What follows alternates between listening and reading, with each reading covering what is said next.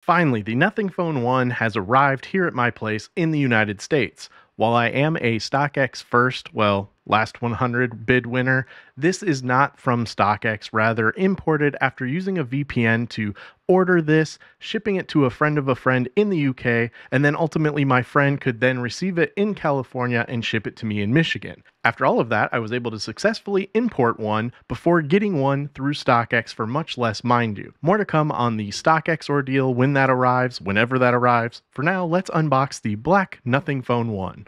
This is well packaged, which is much appreciated given the fragile contents traveling from afar. As I slice into these, I just want to note I'm super excited to try out the Nothing Phone 1. While there's a ton of hype around this, I'm just genuinely excited to try something net new in today's market, especially given how limited the mobile market is here in North America. The box itself is very similar to the Ear 1 packaging. Tearing into the box is an experience as anticipation to dive right into the Nothing Phone continues to increase. First up, of course, we have the accessories, which includes a USB-C charging cable, but also a very cool SIM ejector tool, not like the others that we typically find included with other mobile phones. I really like the design of this SIM ejector. As small as this detail may seem, it's cool nonetheless. Speaking of cool design though, the Nothing Phone 1 looks incredible right out of the box. As many noted, it feels and looks like an iPhone, but of course even cooler with that glyph interface.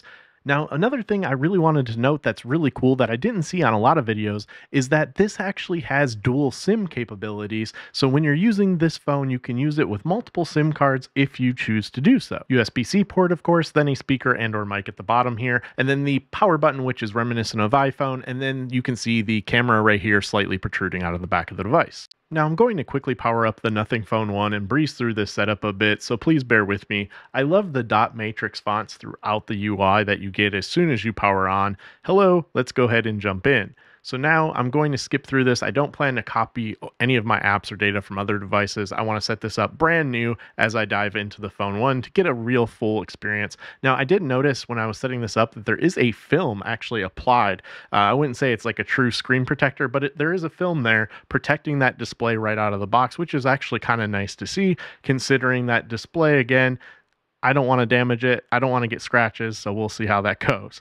I'm going to quickly use my Titan key here to authenticate as I type in my Google account credentials and verify.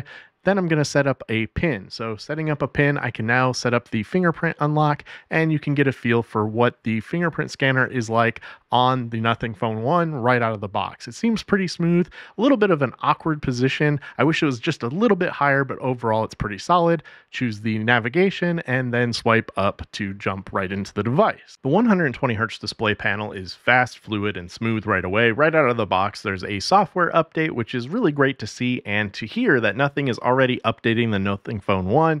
I really hope that these updates on the Nothing Phone continue consistently going forward, enabling the glyph interface here. It's already enabled out of the box, but I want to go through the ringtones. Now, I'm not going to play the ringtones. If you want to hear them, there's plenty of other videos for that, but I wanted to show you what the lights look like on the back of the Nothing Phone 1 using the glyph interface with the ringtone. So you can set default ringtones for not only various contacts, or you can just have one global default ringtone and pattern on the back with the lights. You can also set notification sounds as well as notification patterns with the lights on the back. Looks pretty cool overall, but also in the camera app, if you go into the flash settings and you continue to select the flash, you'll get your standard flash, and then you'll also get the option to use the glyph interface as a sort of a ring light, and it looks really good. And I have to say, right out of the box, the color of the lights looks really solid, no yellowing, and no weird tint reported from, I know, some others that received their device. Mine looks good right out of the box. Now, speaking of the out-of-the-box experience, I have to say it feels very light in the hand and really solid overall. I'm really impressed with the build of the Nothing Phone 1 and look forward to seeing how it holds up long term. Enabling battery share, as we have reverse wireless charging included, I'm going to quickly charge up my Nothing Ear 1s in matching black here. So cool. Love the glyph interface so far. Let me know your thoughts, of course, in the comments down below on the glyph interface gimmick, or do you think it's pretty neat and resourceful? I'm really enjoying the Nothing Phone 1 right out of the box, of course, so stay tuned, subscribe for more on the Nothing Phone, the Nothing StockX bidding ordeal, and hit that like button. Thank you for watching, take care, and stay safe.